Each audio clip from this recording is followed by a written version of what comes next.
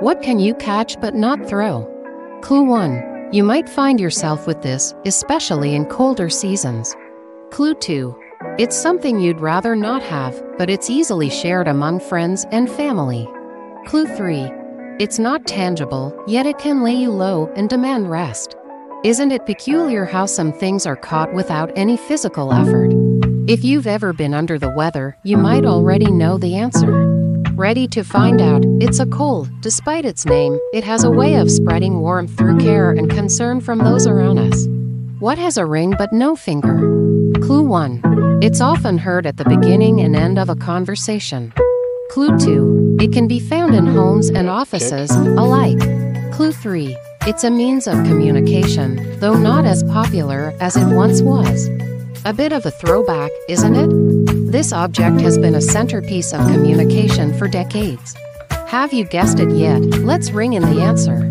It's a telephone, an essential device that, despite the rise of smartphones, still holds its place in many settings. I fly without wings. I cry without eyes. Wherever I go, darkness flies. What am I? Clue 1. I'm seen more during turmoil and less on peaceful days. Clue 2. I can be both a symbol of mourning and a natural phenomenon. Clue 3. I'm associated with clouds but not limited to them. This one flutters through the air, carrying weight that's both literal and metaphorical. What could be light enough to fly yet heavy enough to bring darkness? Time to reveal. It's smoke, rising and spreading. It's a harbinger of change, often signaling the presence of fire or the remnants of what once was. What begins and ends with an E but only contains one letter? Clue 1. It's something you might receive in the mail, but it's not a package. Clue 2. It's used for communication, often carrying words of love, congratulations, or sympathy. Clue 3. It's a paper product, but not a book or a magazine. A little wordplay for you, wrapped in an envelope of mystery.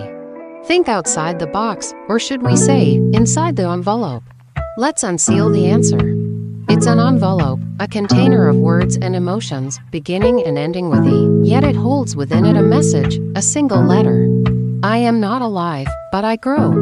I don't have lungs, but I need air.